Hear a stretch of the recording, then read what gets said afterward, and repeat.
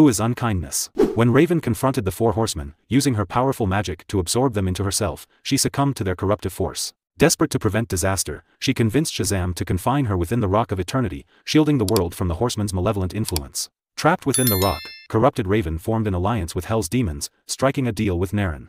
Naren, under her command, corrupted Shazam's magic, turning him against his allies and even orchestrating the demise of the Spectre. With the Spectre gone, Naren harnessed Shazam's power, amplifying Raven's abilities and freeing her from confinement. Now going by the title Unkindness, Raven and her demons became a persistent threat to the universe. By the 853rd century, she led an army of the last lords of chaos and the 7 deadly enemies of man, and used them to begin destroying the cosmos. She began destroying the entire multiverse, including the Speed Force Wall, the Skylands, and New Genesis.